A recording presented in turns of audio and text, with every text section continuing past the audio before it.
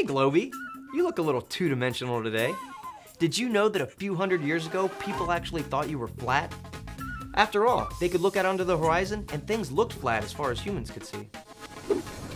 Sailors even had the false belief that if they kept sailing in a straight line, they would eventually fall off the earth. Of course, today, we know you're not flat.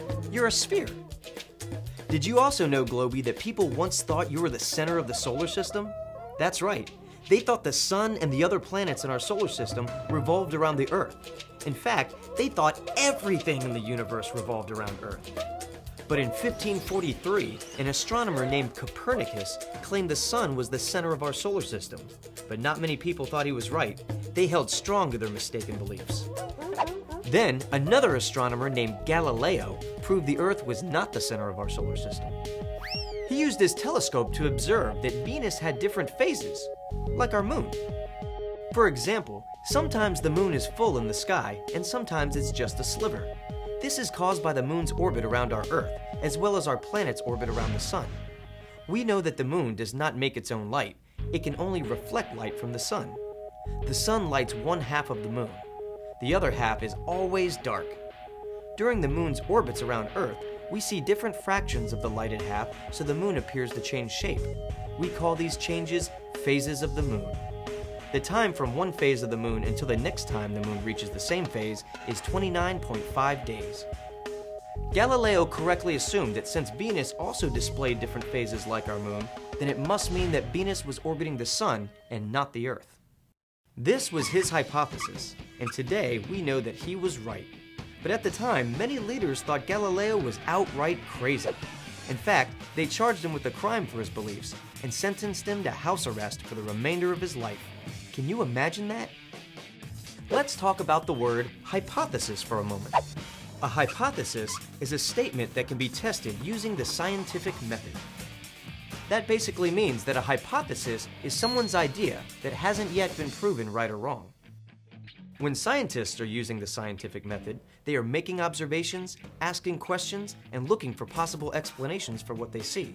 They form a hypothesis and then test that hypothesis. And that's one of the exciting things about science. At its very basic level, science is about the search for truth. Scientists and astronomers develop ideas about the universe and then set out to prove that what they believe is right. Sometimes, though, scientists prove the hypothesis is wrong, and that forces them to revise and change their ideas. Even a hypothesis that is right can lead to new questions, and the process begins all over again. On Earth, our hypotheses change all the time. Less than 100 years ago, we had no idea that microbes cause disease. If you think of the stories of yellow fever, it was the hot air. It was miasma, it was the bad air coming off the river. And when it got cold, people wouldn't be sick anymore. This outbreak would end. But nobody really knew that, oh, it's a mosquito. It's this critter that's carrying this microbe that is biting you, getting in your bloodstream. This is what's making people sick. So that's an idea, the hypothesis of the miasma off the river or the vapors coming out of vents or whatever were the leading theories of what was causing yellow fever 100 years ago.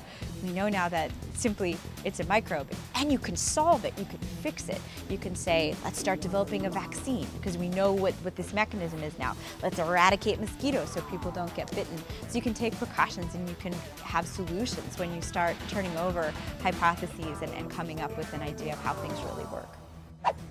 The planet Mars is another example of where scientists have revised their ideas. Many astronomers who had gazed at Mars through their telescopes believed the planet had liquid water because they observed both dark and light patches on its surface. They thought the dark patches were water and the light patches were continents.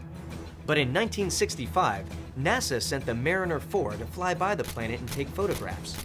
The Mariner 4 captured the first pictures of another planet taken from deep space. It was during this mission that scientists realized there was no liquid water on the surface of Mars. But had there ever been? Some scientists believed there had been, some did not. In 2008, NASA sent the Phoenix lander to Mars. During its mission, the robotic arm of the Phoenix lander dug just below the surface of Mars and discovered frozen water. Ice! The Phoenix lander has also discovered that the soil of Mars was different than they originally thought. So, Glowy, these are just a few examples of changing ideas. And with all we've learned today, I'm going to make a hypothesis of my own. If new discoveries are made in the next decade, scientists will continue to revise and change their beliefs. It's a very exciting process, and one that helps us discover the truth about our world and our universe.